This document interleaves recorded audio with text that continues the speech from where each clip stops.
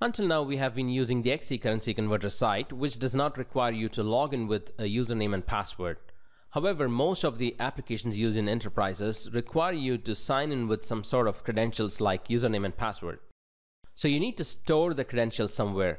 Technically, it is possible to store the credentials in the environment variables, but that is not a recommended practice, as the environment variables can be accessed by all the processes and resources that are connected to the same application server. Also, the information stored in the environment variables is not encrypted. This is where Blue Prism's Credential Manager comes into picture. The Credential Manager not only encrypts the data, but also gives a great degree of control over which processes, resources, and users can access these credentials. So let's see an example.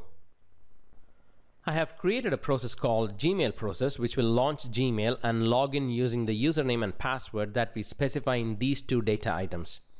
The login action stage will take the username and password as the inputs.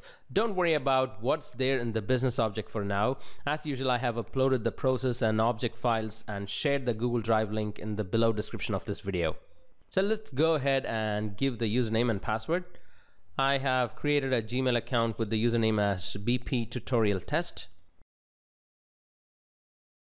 And then I will enter the password. Now we will reset the process and click Go.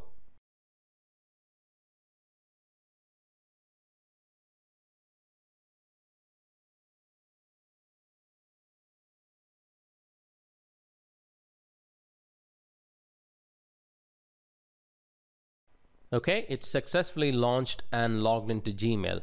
Now let's see how to store this username and password in the Credential Manager and retrieve them from the process.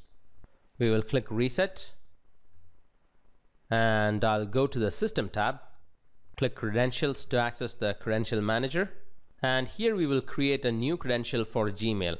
I'll click New, enter the name as Gmail BP Tutorial Test, then enter the username, which is BP Tutorial Test, and the password.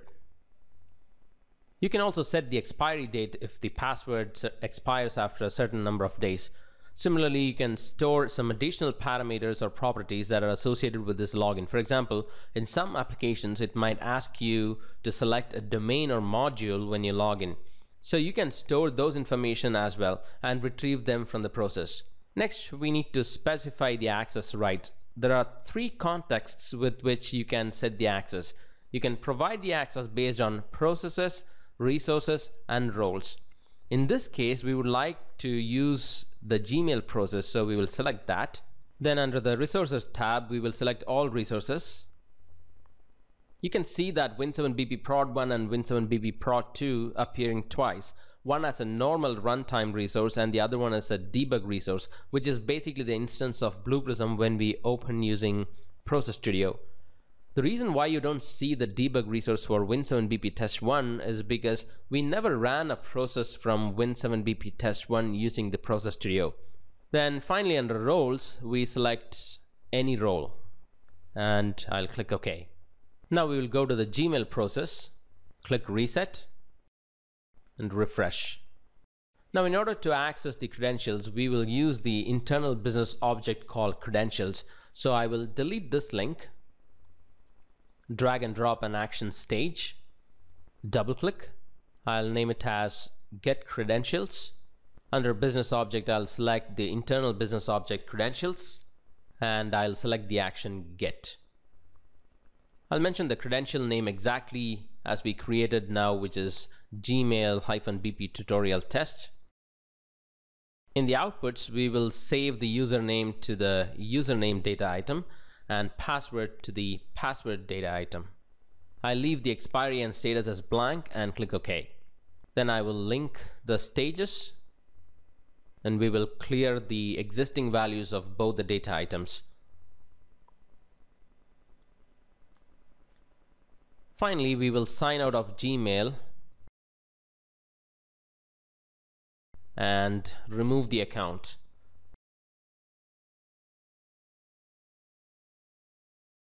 Alright, we are ready now and I'll click Go.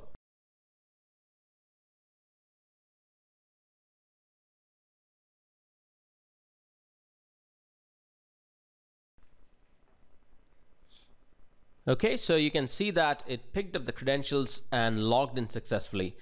Now, if we have given any additional parameters while creating the credentials like domain name, module, etc., you can use this get property action, mention the credential name and the property name, and you will get the property value in the output. So that is how you use the Credential Manager to store and retrieve the credentials. As a developer, this is all you need to know, which is how to use the Credential Manager feature for storing and retrieving the credentials. However, it is also important to know how the Credential Manager works so that you can troubleshoot whenever there is an issue with storing or retrieving the credentials. So let's go to the System tab, Encryption Scheme, and you can see an encryption scheme called Credentials Key. If you remember, we created this during our multi-bot architecture setup and overview video, and if I click edit, it says the location is database. What it signifies is that the encryption key which is used to encrypt or decrypt the credentials is stored in the database. But if you select the option application server, the encryption key will be stored in the application server itself instead of storing it into the database. So that is the reason why the name you give here should be exactly the same name as what you give in the server configuration. Let me show you what I mean. If we go to the C drive, program files, Blue Prism Limited, Blue Prism Automate, and double click BP server.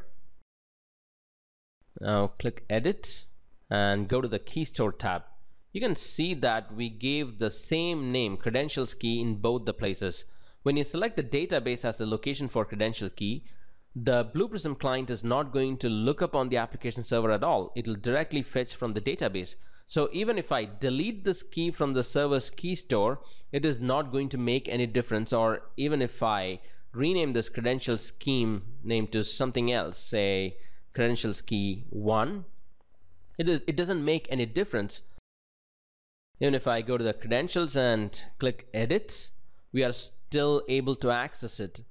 But let's say if I change the location to application server, but before that, let me copy this key somewhere. I'll click show key, copy it, and I'll paste it onto a notepad.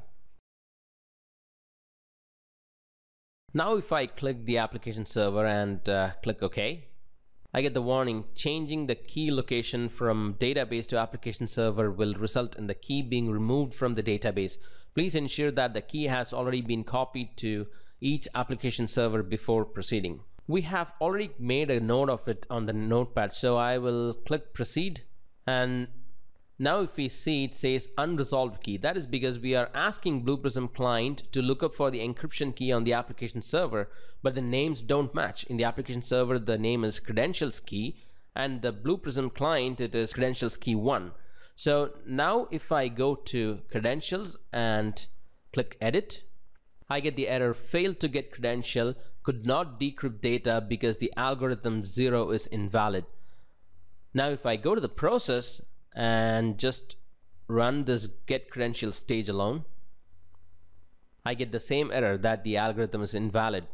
Okay, so let's go back to the server configuration, click edit, and I'll change the scheme name to credentials key 1, click OK, save configuration. I'll close Blue Prism,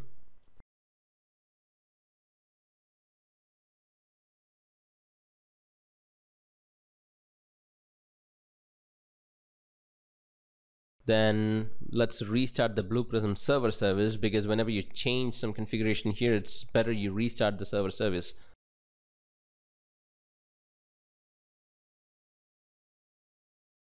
And then launch Blue Prism.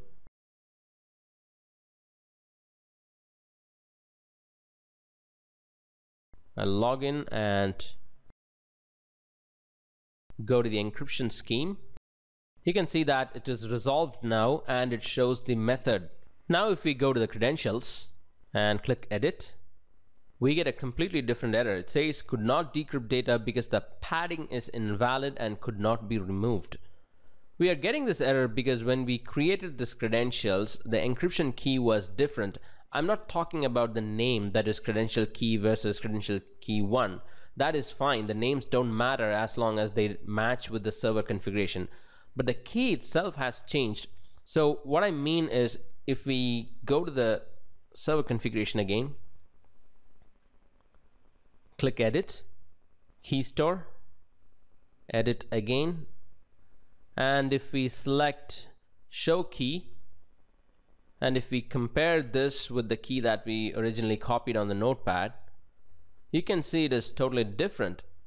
So we encrypted it with this key which is on the notepad, and we are trying to decrypt it with another key. That is the reason why it is not able to decrypt the credentials. So we will copy this key and paste it here. Click OK. OK again. Save configuration. I'll close Blue Prism, and I will restart the Blue Prism server service.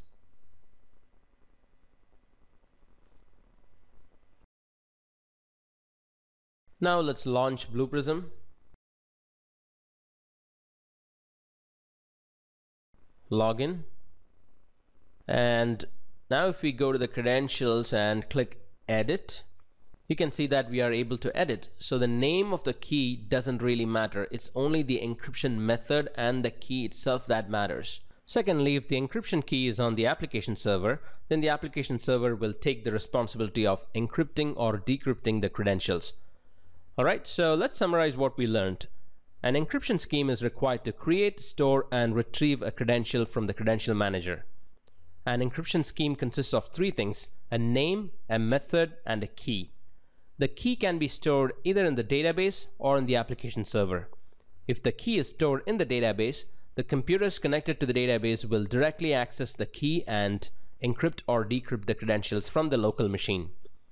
If the key is stored in the application server, then the computers will simply pass the credentials as a plain text to the application server, and the application server will encrypt the credentials and store them on the database. Similarly, when a computer needs to retrieve the credentials, it will send a request to the application server, then the application server will retrieve the credentials from the database, decrypts the credentials, and sends it back as a plain text to the computer. So when you select the application server for storing the encryption key, ensure that the encryption scheme name on the Blue Prism client matches with that on the application server's key store. Alright, so I hope you have a clear understanding of how Encryption Scheme and Credential Manager work. Thank you for watching, and we will see you in the next video.